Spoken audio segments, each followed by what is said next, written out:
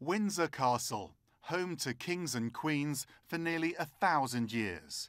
And within its grounds, St George's Chapel, where many members of the family have been baptised, married and, yes, buried. When Meghan Markle is driven into these hallowed grounds, packed with special guests, she will mark a new chapter in this most famous of family histories.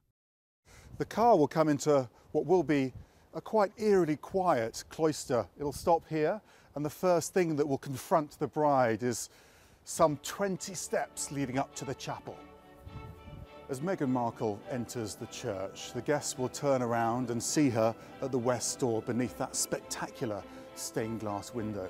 This whole area will be filled with seats, 600 people in total, and whilst it looks vast and spacious, it's actually quite intimate at this level and quite a narrow aisle as we move up from the nave into the choir and a few more steps. As she enters the choir, wherever she looks, she'll see a nod to the Knights of the Garter. It's the highest order of chivalry in the land, the oldest in the world. High up on the ceiling, a boss for Henry VIII, who completed this church 500 years ago.